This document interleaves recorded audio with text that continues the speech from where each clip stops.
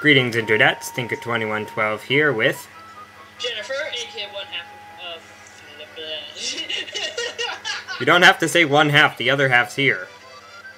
I'm the other half of Yes, we have FatherSpleen here.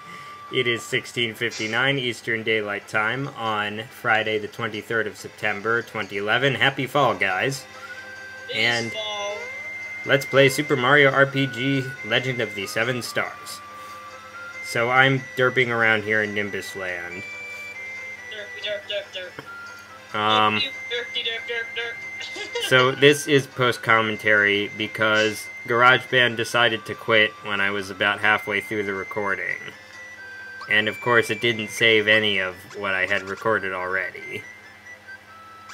Because of course not. That would be too easy. GarageBand, why are you so silly? Who needs an autosave anyway? So I realized that... You get seltzer away from the PS2? Sorry. I would rather you didn't get seltzer on the PS2, because it's not even mine. Oh. Gratuitous property destruction. That's kind of property destruction. Yeah. So, yes, shopping. I'm gonna put that on the desk. Wait a minute, what am I... From you and your beverage. Okay, so apparently I decided that the work pants were still better. War fan. There's only one weapon for Peach that actually does substantial damage. I mean, I shouldn't put it that way. There's only one weapon for Peach that actually makes her a good, like, fighter. I see. And I'm selling most of my stuff, which is good because I need the coins. At least now I need the coins. Sure. Cash money, the best kind of money. And I'm looking for hidden blocks, it looks like. There's an item somewhere around here that helps you find them. I'm probably going to get it because I don't know where a lot of the hidden blocks are. At least you remembered the one near the beginning. Oh, that one. Yeah, that's one of the two. Miss. That's one of the two that you can miss permanently. The other one I actually did miss permanently. Oops. So the king is ill. And Prince Mallow is a giant black bird. At least that's what Queen Valentina, or Valentina, who wants to be queen, would have us believe. Unfortunately, we can't just barge in here. Of course not, that would be too easy. Hey look, it's Mallow. Lol, hi.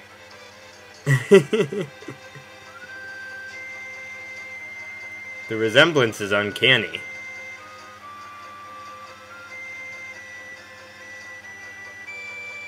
So, in case you're wondering, this is pretty late in the game. This is not like the last area, but it's pretty close. And here's Mario doing one of his pantomime scene reenactments. Because that is the best kind of reenactments. He's pretty good at pantomime. Yes, he's very good at pantomime. It's almost as if he actually, like... Maybe he's a ditto. Maybe. I bet this game you're playing as a ditto who's just imitating Mario most of the time. That's why Mario never speaks. Because he can't speak. Because all he'd say would be Dudo or whatever. And then his identity would be known. So, surprise to nobody, Valentina is just trying to trick everyone. No. Good. That jerk.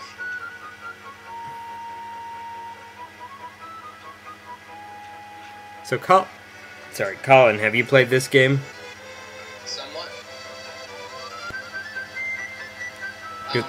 I pretty much, like, got to the... I think I got past the sewer and to the part where you're with the frog guys or whatever. Oh, Tadpole Pond. Yeah, and I got around there and then I haven't played since. Anyway, so, Mario is a statue now. Wait, what? This guy is the statue maker. And he made Mario look like a statue to sneak in there. But, okay. And apparently he can move without, you know, he can just glide along the ground now. Why couldn't Mario just pantomime a statue? I suppose he could, but how do you get around when you're doing that? That's my point. Magic. Pantomime a statue with a little propeller on the bottom that floats you around. No, you pantomime a statue with wheels. I like the little silly whirly propeller on the bottom thing better though.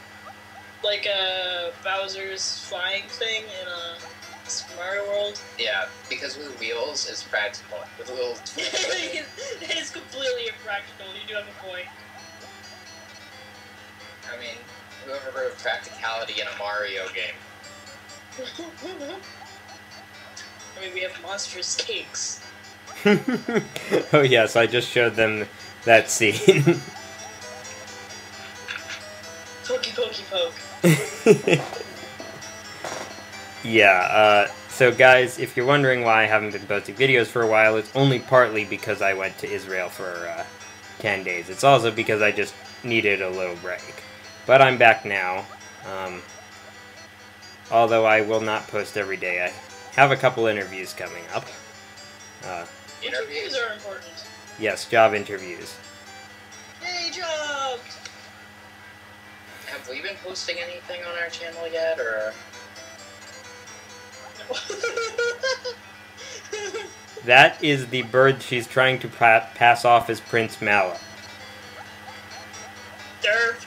As you can see, she considers the population of the populace of Nimbus Land to be pretty stupid. I don't know, would have fooled me. I mean, the resemblance is uncanny. There's white on it, and Prince Mallow has white. I don't see any white on Dodo. Oh, maybe just the screen is kind of weird looking then. I don't know. It might be because I turned up my brightness all the way. Oh yeah, that might be. Never mind then. Okay, so what happens in this next part? I really don't know why it happens, but I get through it, so...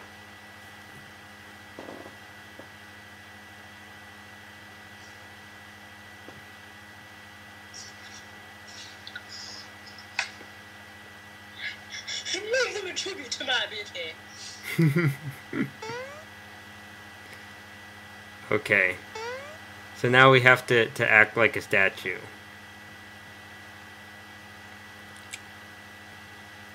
And I'm probably explaining something here.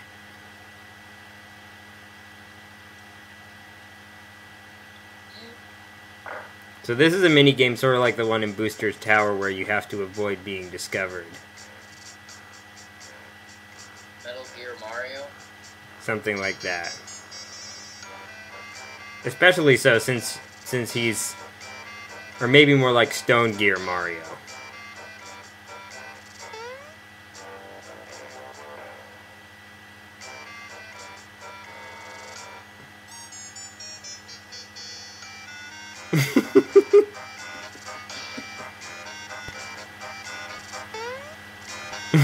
I love the music here. How does that guy not realize that? Okay, I think I screwed that up right there because he pecked me. Don't you think he could tell the difference The between... statue was... Yes, the statue was ticklish. Oh, okay. That still doesn't make it... Because pecks totally tickle. Especially pecks from a beak that size. Yup. I probably shouldn't question the realism in a Mario game. Yeah. I may have jumped a bit early there. Pretty much anything can be countered with, why not? Because Miyamoto said so, that's why. Why do like hills and clouds have eyes? Why not? Everything must have eyes in a Mario game. Even the food. The hills have eyes, Colin. The hills have eyes. Okay, I think there is where I screwed it up.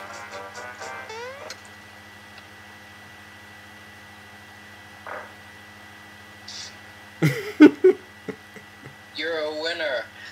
No, I actually screwed this up. Oh. Because that's not supposed to happen. Are you able, like... Now you're battling it. Yes, exactly. Is he hard? I don't think I've ever been in this battle before, which means, like I said, that I must have screwed something up before.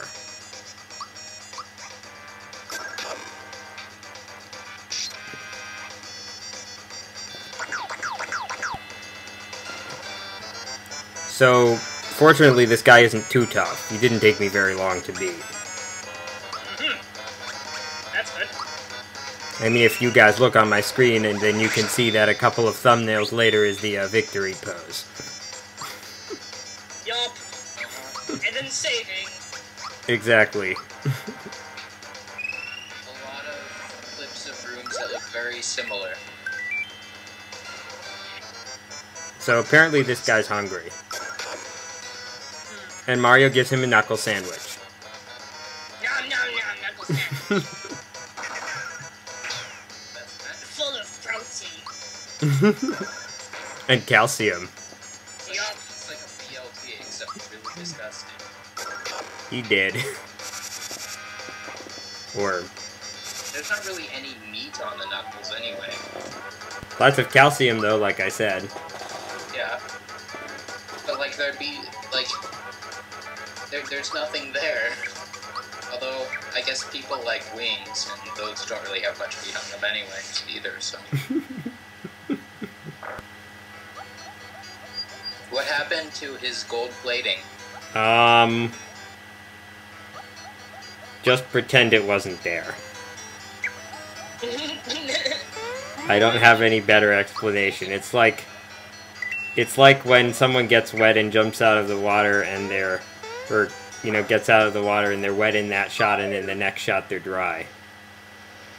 Or like how Kirby, whenever he goes under the water, he miraculously grows goggles and a snorkel, He's Kirby. which is way too short to actually do anything. That must be in the more recent games, because I don't remember that.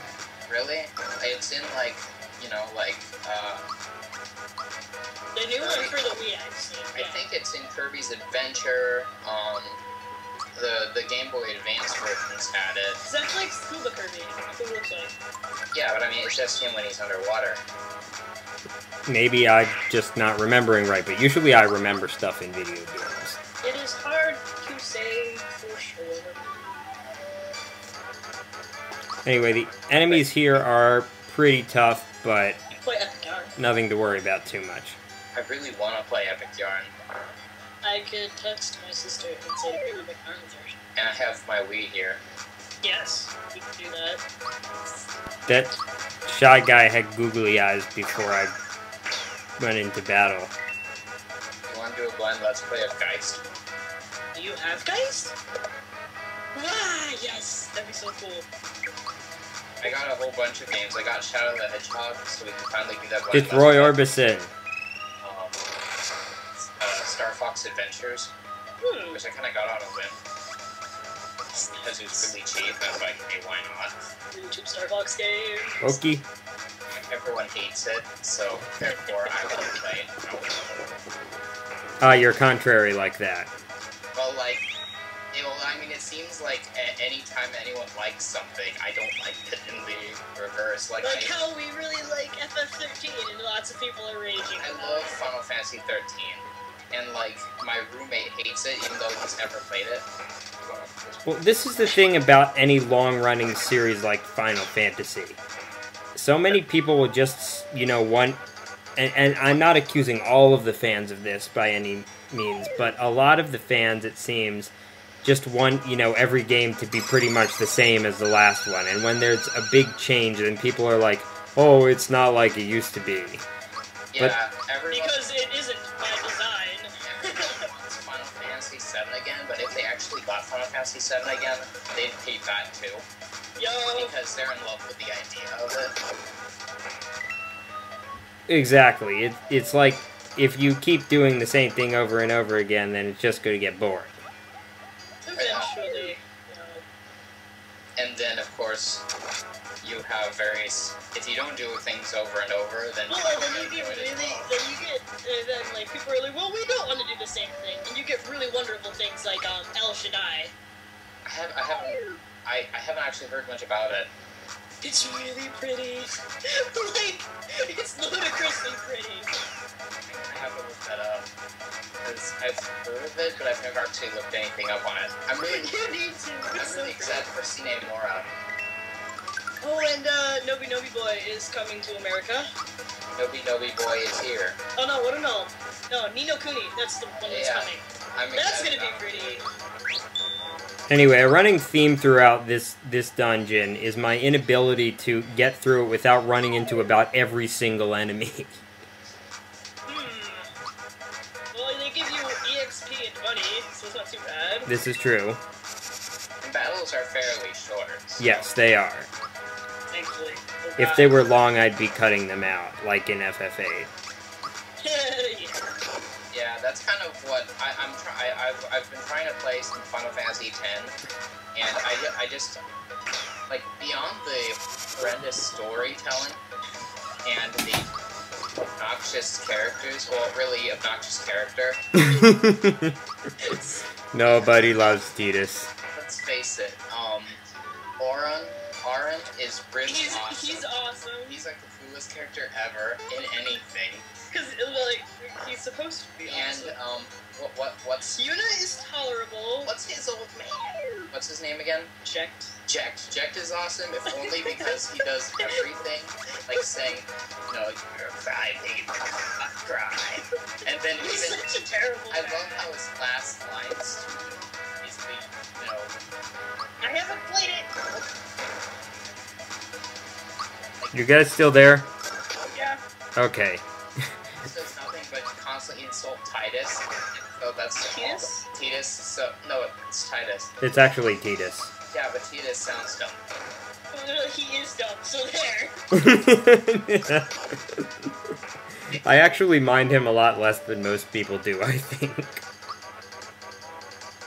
I can't play very far through that game because of Tidus and his obnoxiousness. Well, and Waka's randomly changing thickness of accent. I kind of like Waka just because he's kind of... He can't decide where he's from, so his accent just changes in every scene. Like, he's kind of completely over the top. So ridiculous. I sort of thought that Vanille was like that, and then I discovered that the voice actress was actually Australian.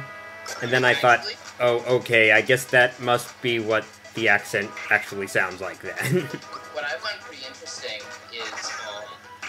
is that, like, Vanille, she kind of starts off pretty obnoxious, but she kind of, like, not only does she kind of, like, become more tolerable over time, but, like, the more you kind of learn about her and the more she kind of develops as a character, not only the more kind of, I guess, understanding of the character you are, but also I think her voice acting becomes less annoying. Which I don't know why, but it might just be like because you get used to it, or like because certain things have caused her to kind of tone it down a little.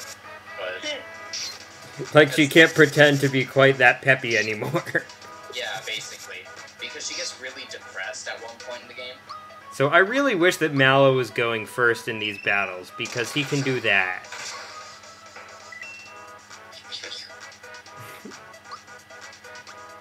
I probably could make him go first if I had the presence of mind to go into my equipment and equip him with the speed shoes or whatever. Oh well, can't do that post-commentary now, can No, can't. But Jen, since you haven't played this game, you can't be a backseat player.